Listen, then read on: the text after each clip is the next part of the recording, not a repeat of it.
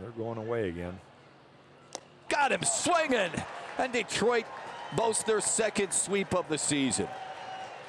Soto gets it done. Daz Cameron, the offensive hero, and Detroit leaves Pittsburgh on a 2-game mini roll and headed home for a long homestand.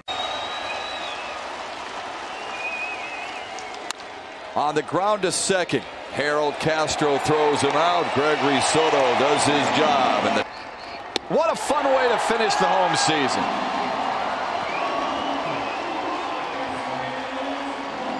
Soto notches his 30th save. The Tigers have won 4 straight series, and they will head to Seattle feeling pretty good. He's just a total pro.